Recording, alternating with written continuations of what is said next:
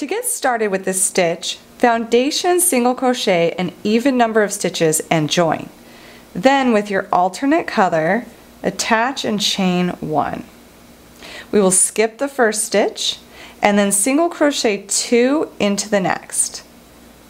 And we will repeat that around by skipping a stitch and single crochet 2 into the next.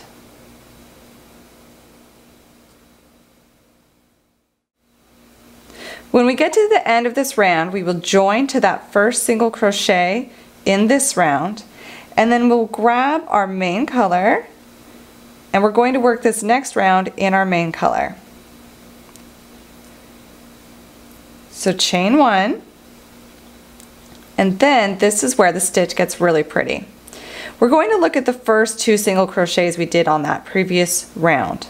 We're going to insert our hook under this line, this bar of the second stitch, and then into the unworked stitch that we skipped.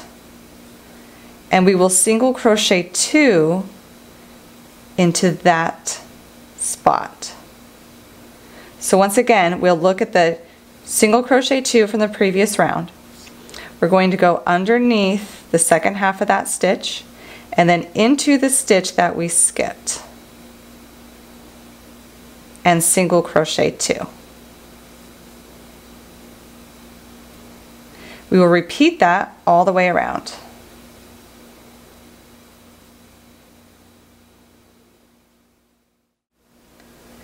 Now when we get to the end of round 3, we will insert our hook into that strand of the second stitch, and then we will work over our seam slightly, and we're going to insert our hook into that first stitch of round 2 that we skipped. Single crochet 2, and then join to the first stitch in the round. We'll go ahead and change our colors back to our alternate color, and we will repeat round 3 until we get our desired length. So we will insert our hook under the second strand of that second stitch and into our skip stitch from the previous round. Single crochet 2 into that spot and repeat around.